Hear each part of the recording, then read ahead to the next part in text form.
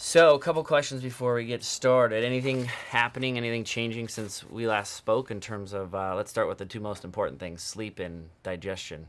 I pretty much try to get about 8 hours of sleep, and I'm still within that range, so my sleep hasn't changed much. I think the biggest thing that's changed with this is my energy level. How about your cravings? How have those been?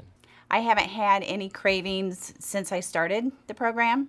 And as far, and no change in digestion, anything, and it's been okay, no bloating or anything from the change in foods? I feel totally different. I feel like I'm very energetic. I don't have any slumps. I'm definitely higher energy and just feel a lot better. Your foundation of what you're doing before was great. It's just now we're able to use a lot of what our DNA recognizes in terms of real food. Okay. And you're starting to see the difference that a calorie is not a calorie.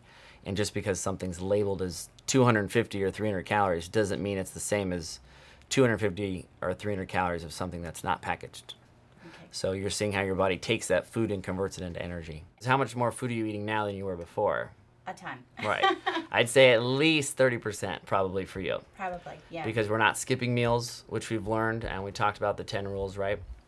We're going to go over those as well, but you're not only eating real food, you're eating it consistently. We're going to do just a little blood work. We're going to look at your sugars and fats based on what you've had today.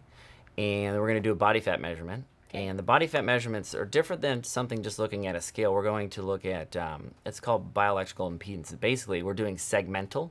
So we're going to get body fat, water, and muscle measurements on each arm, each leg, and your trunk separately. So it's a lot of fun. It only takes 15 seconds. Okay. So it's very simple. And then we're going to break those down and talk, because typically what most people focus on is the number on the scale. That's just how we're taught. I mean, even today. And we're going to learn more about that the number doesn't matter.